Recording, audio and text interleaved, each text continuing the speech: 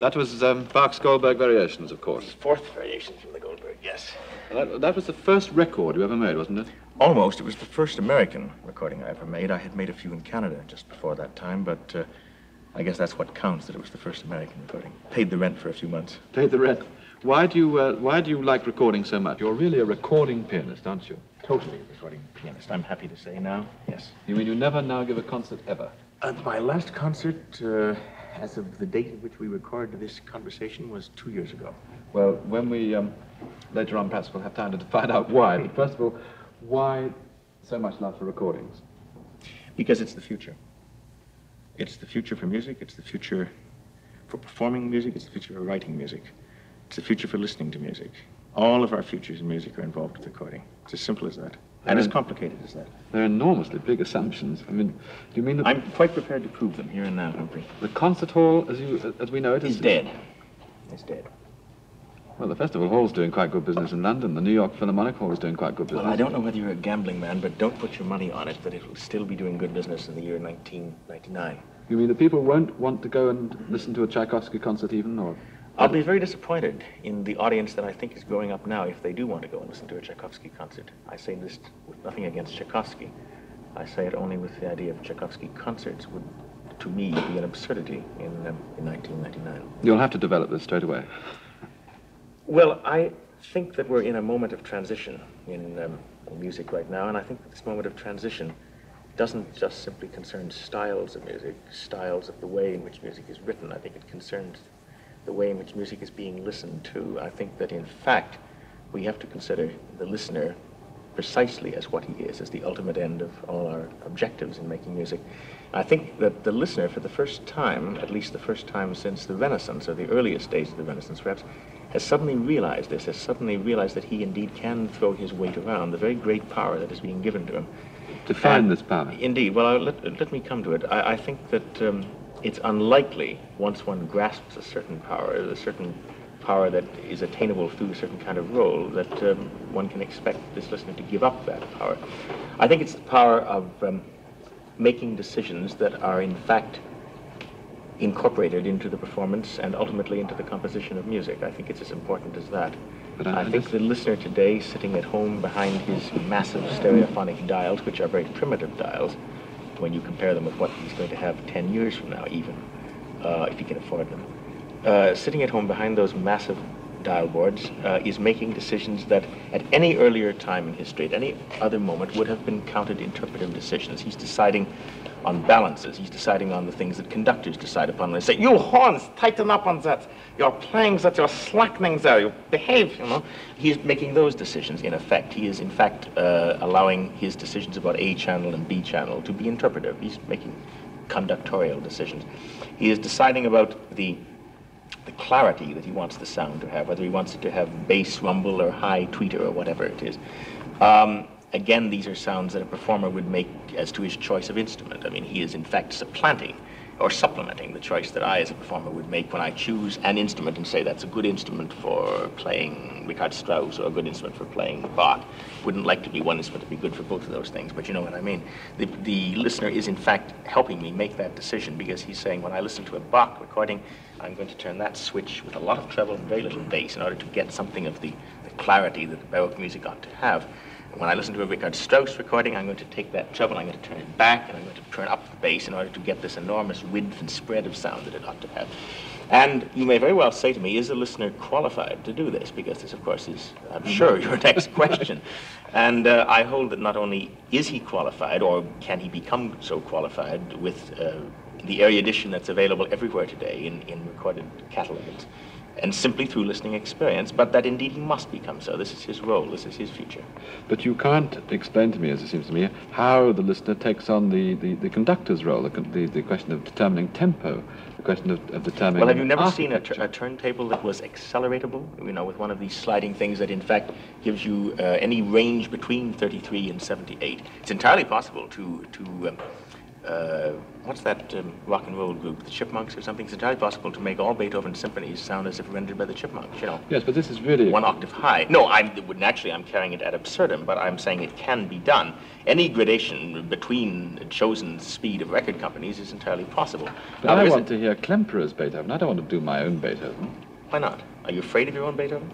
Well, I think Klemperer's got more experience for a start. But if your own Beethoven were more satisfying to you, why would you not want to indulge it? I can't see why it would ever be more satisfying than taking the range of recordings from Furtwängler and from all the... Well, now, forgetting about your own Beethoven for the moment, and I don't see why we shouldn't come back to that later on, but forgetting about that just for the moment, would it not intrigue you to incorporate Klemperer's Beethoven, if I may coin a heresy on this for a moment, with Bruno Walter's Beethoven?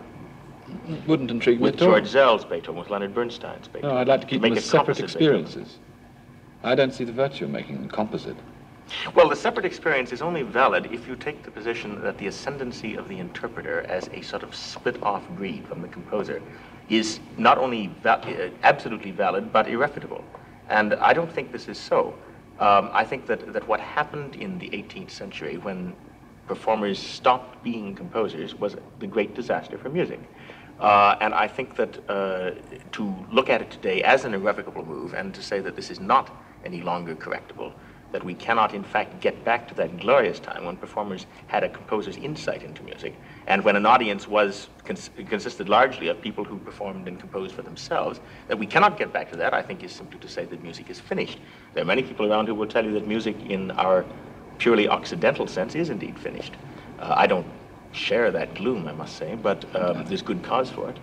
So how, if given even that the listener has an interpretive role to play, yes, though I personally shudder to think of people twiddling their knobs and bringing up the bass. But they do anyway, Humphrey, whether you shudder or no. They are twiddling their knobs right now, probably, as they watch us, adjusting volume and so on. Well, given that possibility, I don't see how a listener will ever have a creative role in the making of music.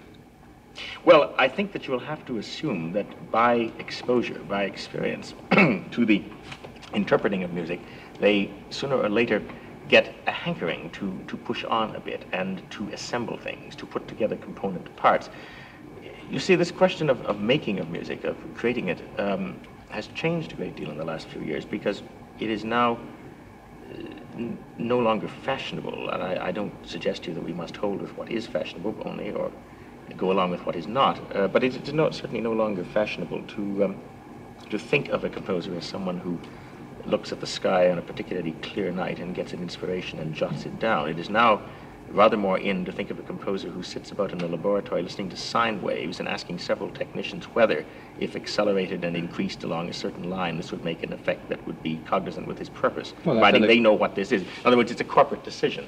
So I think it's entirely realizable to include the listener within the ultimate framework of this corporate decision, to in fact provide the listener with a sort of skeleton performance which he could assemble together. And I mean on many levels. I, as a pianist, could easily provide a listener with 12 different interpretations of the same Beethoven sonata, and with a footnote saying whichever you like best you may use, or alternately you may use all 12 and you may make one that you like supremely well. Cut it together from the different texts. Quite so. There is a home editing machine that has just been put out, I understand, quite recently, and makes all these decisions interpretively quite possible to the listener. But this seems to me again now a kind of dereliction of the role of the interpreter. Are you saying that you've got 12 different valid views about Beethoven's Hammerklavier Sonata? Oh, at least, certainly. Not perhaps on any given day. I think that as a performer, as someone who must get up and do at a certain moment, I fire myself to a peak of conviction about one style of making this work go. But that's all it is. It's simply a professional duty. It's not an ultimate conviction. I may very well see it the inside way out the next morning. Well, very tentatively, could I ask you to give me just one or two variants on, let's take a Beethoven sonata? Surely. What Beethoven sonata would you like to take? You name it. Well, I've heard your record of the C minor sonata. Yes. Opus 10. Yes. Let's all right. Give me different ways of playing that. Why not? Well, the record, as you know, is taken at a rather hectic tempo, something along these lines. I believe you don't approve what that. Well, I told you already, I don't think it's very good. I know.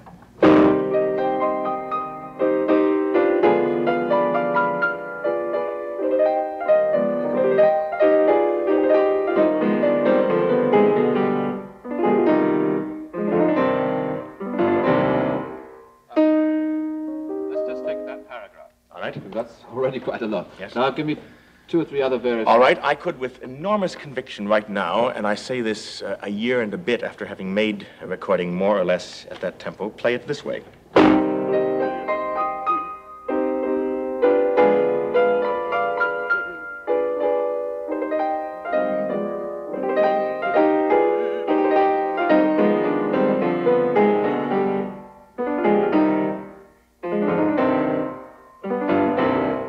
Would seem to me to have great Beethovenian persuasion about it. Well, I like it much better. Well, I'm very glad it makes you happy. But and any combination of the two, or rather any possibility in between, is I'm completely open to it. And you're suggesting that your record company might well issue a record which said, here are 12 different versions of the Beethoven. Well, it sounds an Orwellian thing to say, but I think it is entirely possible, and I wouldn't be at all surprised to see it happen. But I'm not here to make that kind of prognostication. That's very dangerous, and someone may well play this tape that we're recording just now 30 years from now and say, what absolute nonsense, things didn't work out quite that way, they worked out differently. But they will work out as arbitrarily as that, because this arbitrariness, this question of the performer relinquishing some part of his responsibility has got to happen. It is happening now, and there is no reason to assume that this course of change will not be accelerated in the near future. And it will be accelerated in directly the proportion that the audience becomes erudite about the experience of interpreting music. And once having done that, they will not stop with that kind of assimilation. They will go right on into composing. But they'll only compose kind of electronic music. I can't see how any well, certainly, but I happen to believe, without any dogmatism, because as you know, I'm sufficiently undogmatic to admire all sorts of odd composers who aren't very fashionable today, Richard Strauss and so on. But I happen to believe, without any dogmatism at all, that electronic music is the future. Music. You think it's the only future? Just about, yes. Just about. Well, now let's turn around to why you think the concert hall is dying, apart from the positive virtues of the mechanical methods of transmitting music. Well, I don't think you can just dismiss the positive virtues quite that lightly, Humphrey. We might think of some of those positive virtues. It is not, in my judgment, possible to find in any concert hall today, no matter how well engineered that hall may be, and very few built today are well engineered, as you very well know, it is not possible to hear a performance of a Beethoven symphony as splendidly executed as you can hear it on a recording. And you can take that phrase splendidly executed to mean anything you want. First of all, it's not possible to hear it as well played. It cannot be done. Because at some point, no matter how energized that performance may be, no matter what special festive occasion may have given rise to it, the horn is going to miss a note, there's going to be a string tutti that's not quite together. And this may have nothing to do with a lack of rehearsal time, although it may well have to do with just that. But it isn't possible to look for that kind of perfectionism in performance that you will find on any decent recording that you buy. That's the first thing. Secondly, it's not possible, no matter where you sit in that hall, whether you sit in the loges or in the orchestra or in the gods, it's not possible to hear that performance with the kind of clarity and the dissection of the instrumental involvement that you can hear it in your home speaker. The recording process has left the concert hall as means of reproduction of music so far behind now that there's no question of its catching up. Yes, but the concert hall is at least a fairly pure dissemination of the sound. It's natural. It's not been doctored in the way that one can't help doctoring the sound if one uses microphones. Well, what's wrong with doctoring it? Well, doctoring usually means curing, making I mean, healthy. are you seriously suggesting to me that if you sit in row A in the Royal Festival Hall, you are hearing the same performance that is heard from row L? No, but you are hearing a performance, which is a true live performance at that moment, not an amalgamation. Surely, of but six since you're hearing different a different performance, are you not in fact doctoring it yourself by switching seats at intermission with a friend, let us say? I'm not doctoring it, because it's still the same performance that's going on. Well, I can't tell you that it's not a natural occasion. I mean, you're very devoted to the spirit of concert giving, and I know you go to a lot of such events. And if you find it a natural sound, there's no reason that you shouldn't go on enjoying it as long as it's still economically feasible to provide concerts for you to go to. I don't think that will be very long. But I see nothing unnatural about recorded sound. What is unnatural about putting a microphone relatively close to a piano, as we have done here, in order to get a particularly acute balance of the sound, of the timbre? Perhaps to make it sound less reverberant than it might well in an auditorium that seated 2,000 or 3,000 people in a vast space to accommodate. After all, a great deal of music that I, as a performer, would play if I, in fact, gave concerts which thank God I no longer do, would be music not written for an auditorium seating 2,000 or 3,000 people. It would be the music of Bach, it would be the music of Mozart, it would be the music of Beethoven, written for palaces, written for churches, written for homes. And why on earth should I try to play this in an auditorium that seats 2,000 or 3,000 people? And if so, is it not likely that I will accommodate some part of my interpreter's purpose to the fact that it does seat 2,000 or 3,000 people? It becomes, in fact, a perversion of the music in order to do this. You have to over-dramatize it. Indeed, and I can give you an extremely good example of that, Humphrey, because in 1957, I went to Europe for the first time and played a number of concerts in the Soviet Union. And one of the pieces that I played on every second concert, more or less, and on those concerts in which I didn't play it, I used it, or part of it, as an encore, was the Fifth Partita of Bach, which is a piece I happen to love very much. And that very same year, I recorded it for the first and only time, and I happened to make that recording 1 week after coming back from the Soviet tour. And I think if I could buy up every extant copy of that recording and call them all in and reissue it afresh, without jeopardizing my royalties, I would do so very willingly. It's a dreadful recording. And the reason for it isn't that it was bad as piano playing or anything of that kind. Probably it was more pianistically contrived than any of the other Bach recordings I'd ever done, but for that very reason it's bad. It's not Bach, it's piano playing. Can you demonstrate this? Yes. I played it rather as though one were to look at the score and say, well, now, how am I going to project this to that guy up there, 60 feet away in the third balcony sort of thing?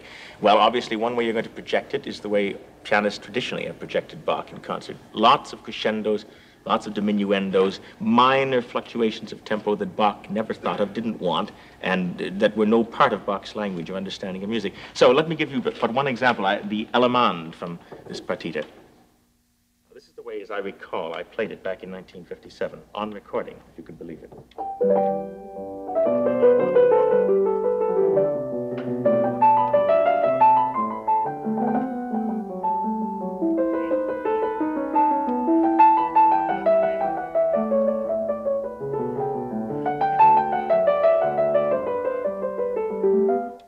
Smelling salts now or later.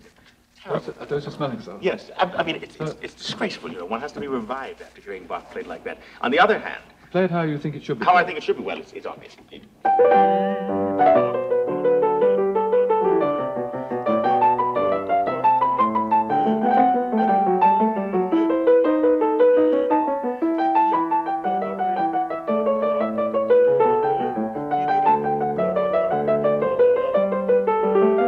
Not a piece about which one can have doubts, because what I sacrificed in version number 1, in the recorded version, was the spine of the music. The whole backbone was gone. And it was gone precisely because I knew perfectly well, as a traveling pro, so to speak, that if, in fact, I kept that backbone, it would sound a little tedious in a concert hall, because that great, vast thing that needs to be absorbed out there was going to ruin. It wasn't going to project the clarity that I wanted people to live off. It seems to me that your criticism against concert halls is true, probably for what you play, but it doesn't seem to me to be universally valid for music which was designed for concert halls. Well, I think you might properly make an argument for music that was specifically written for a concert hall. I think there might always be a festival occasion about going to Bayreuth. I've never been there. But I can well imagine that Wagner buffs, if there are such a couple of 100 years from now, may still make pilgrimages to Bayreuth. I think you may find, indeed, that the Royal Festival Hall, to name but one, has become a kind of museum, and that you go there to watch a nice stuffed Strauss tone poem. No, I go there to listen to Richard Wagner Bennett's latest symphony, or to hear some Stravinsky, or Berlioz, or whatever. You do now, indeed, but I mean, let's say 20, 30 years from now, I'm sure that you will go there as a thinking member of the laity. You will go there to view museum pieces. Yes, but I happen to enjoy going to concerts. I like being part of a group of people. I like the excitement of a concert, the atmosphere. I think this is frightening. I think it's a terrible admission about yourself that you do, this feeling of wanting to get with the herd instinct, That's not the herd instinct. I just think that it's fun, pleasurable to go and hear a piece of music played. You're not going to tell me, surely, that you concentrate as well, that you listen as acutely in a concert hall as you can sitting at home, quiet, or possibly with the family about, but in any case, no major disturbances. You're not going to tell me that you concentrate. If I have a score on my lap, I do, of course. Well, I know that you Europeans do sit there occasionally with scores. We don't here. We turn out the light. We make it even more dramatic and perfumery. But I simply cannot feel that any good can come of this cultivation of the herd in music listening. I think what we're getting through to now because of recording is a super subjective state. You know, we talk a lot about this question of individuality and what it means in the listening process, whether in fact there is such a thing as a listener who can form judgments that are uniquely his own. I don't think this was possible while concerts existed and while people sat there with some degree of the perspiration of 2,999 others penetrating their nostrils. I think it is indeed possible now that that we have home listening developed to a remarkable degree and on the verge of many greater breakthroughs.